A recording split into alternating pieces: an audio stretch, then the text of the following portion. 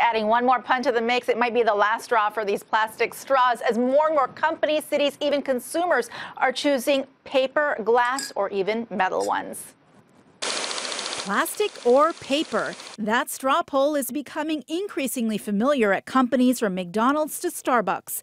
Just last week, McDonald's announced it's phasing out plastic straws in the UK and Ireland. CEO Steve Easterbrook says with its 60 million customers, the company wants to be an environmental leader. Whatever we can do around waste and recycling, it's a very visible part of our business. Across the U.S., cities from New York to Seattle and even the state of California have either passed or considering passing bans on plastic straws. Straw manufacturer Primaplast, which supplies to chains like Burger King and KFC in Asia and Europe, warns switching to alternative materials would cost 4 to 5 times more, which could end up hurting consumers.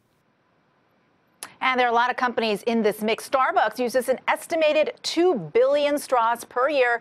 Earlier this year, nearly a third of the company's shareholders supported a proposal to phase out plastic straws. Back to you guys. Hey, before you go, so who are the companies that make paper straws who are going to benefit from all this? So it's interesting. There's one that is Aardvark, actually. They're the ones who make these straws that are paper ones that are really high quality. They're based in Indiana. They have seen a 5,000% increase in the last 2 years in their sales as a result. They say they cannot keep up with demand, and they're actually trying to constantly be building out their capacity in order to meet that demand. Has anybody figured out a way to make a paper straw that doesn't get soggy at the bottom? This is interesting. Aardvark says that it's doing. It's very, very sturdy. There's, by comparison, there's another one here that's getting a little bit more disintegrated. So Aardvark's doing a pretty good job. That's why they're seeing so much demand.